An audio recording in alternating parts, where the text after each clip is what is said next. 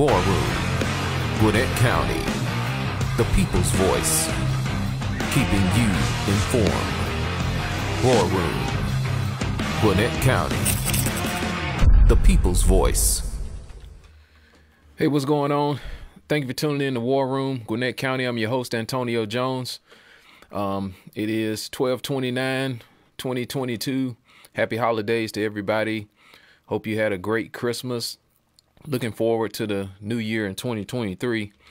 I wanted to come on here today to talk about a couple of things. One was there was a huge gubernatorial race out in Arizona between Katie Hobbs and Kari Lake. So, of course, we know that Katie Hobbs ended up prevailing. We won't say winning the election. I wanted to report this because it's very important how our election systems are run, you know, even right here in Georgia, and the integrity of them. So just to give a little backstory for people that may have not been keeping up with it. So Katie Hobbs was the former Secretary of State out in Arizona. So quite frankly, I thought that she should have recused herself from running the election since she was in competition with someone else for governor. So they allowed her to run the election. And to make a long story short, there were all kind of complications for people voting on the actual day of voting, because the messaging was coming from the Republican side to encourage people to come out and turn out on the day of. They just thought that their vote would be a bit more secure. So ironically enough, they had a significant amount of machine failure and the ways the ballots was printed out going on. But anyway, Kari Lake challenged it and ended up the judge. I really think no judge in the country has had the stones to adjudicate on the merits. This judge out in Arizona only allowed in 2, I think, of the 10 things that they were complaining about. And he picked the 2 most difficult things to prove in court. But anyway, the elections is a very serious part of who we have in our offices. And I believe that the election process is under attack, and it's been under attack for quite some time now.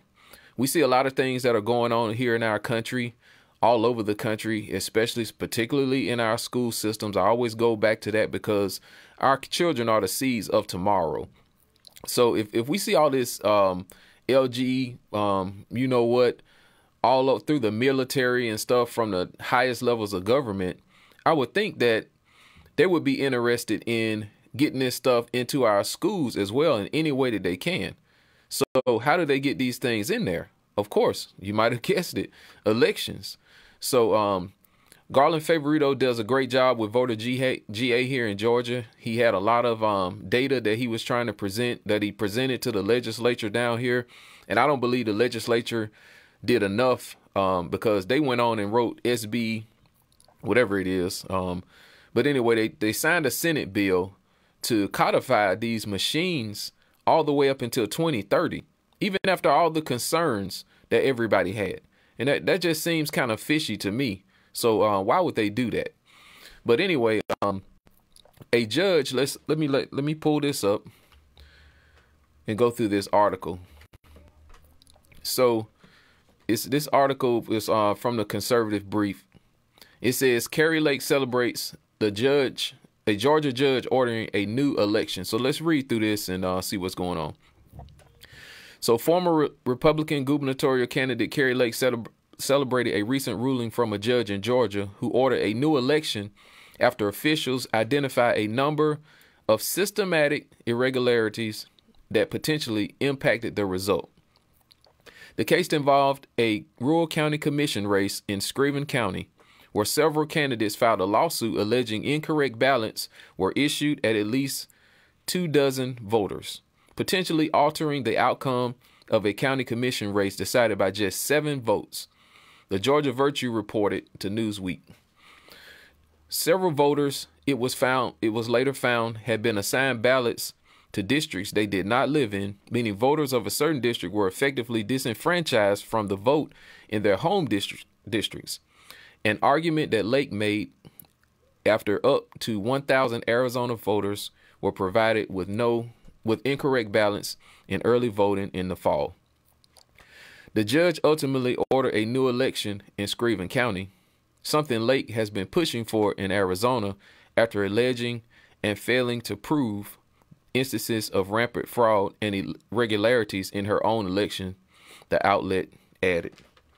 So what I want to say about that is, if they were so sure even about the election, shout out to that judge here in Screven County, here in Georgia, for allowing a new election to be ordered based on the claims and quite frankly, the evidence that was presented by the concerned voters. Out in Arizona, they didn't give her, they struck about 8 things that she was trying to get done. Why would you want to, since you're already in the process, why wouldn't they let her inspect the signatures? If the signatures are right, you know, it shouldn't be an issue, right?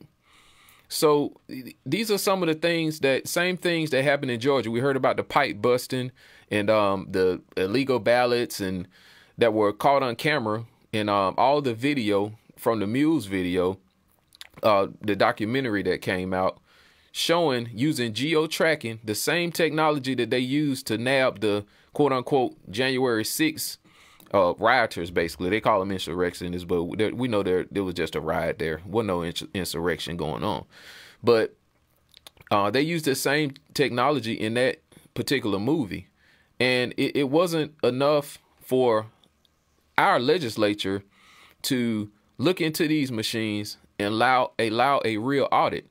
So if the state legislatures have the plenary power to decide the manner in which elections are conducted, why wouldn't they go the extra step to make sure that these election systems are really secure?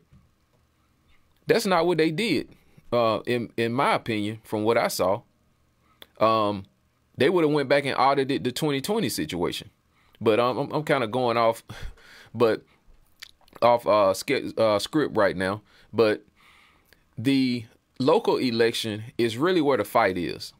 And this is why I wanted to do this video on War Room, Gwinnett County.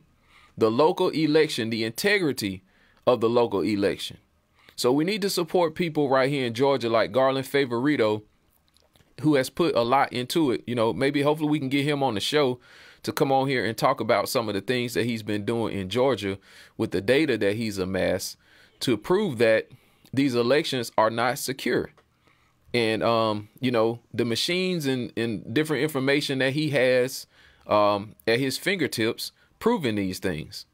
So I don't believe in the integrity of these local elections that we've had.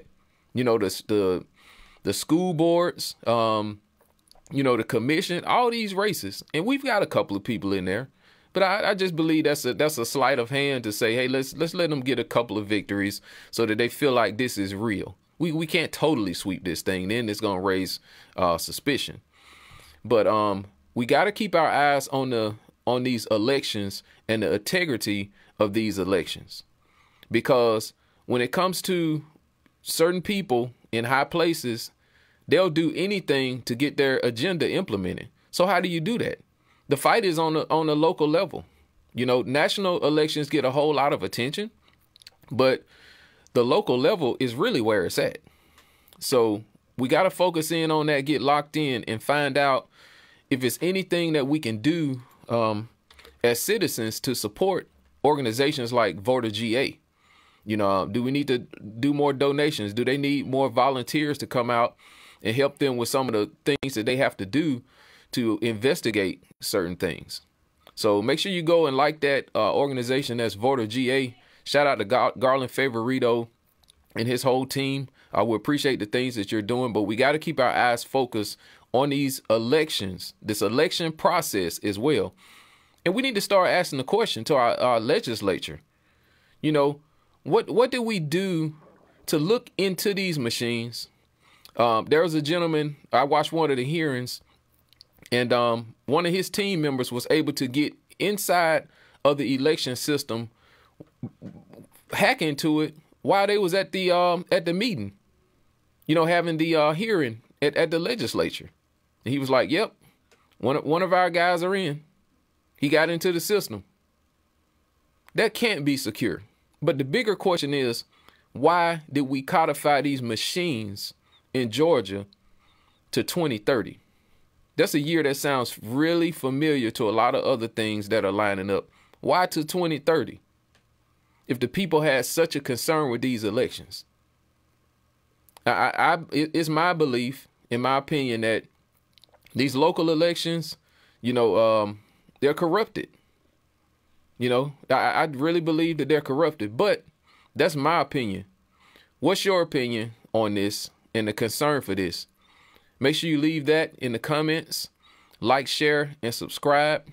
And make sure you stay in tune and engaged with War Room Gwinnett County. War Room, Gwinnett County, the people's voice, keeping you informed. War Room, Gwinnett County, the people's voice.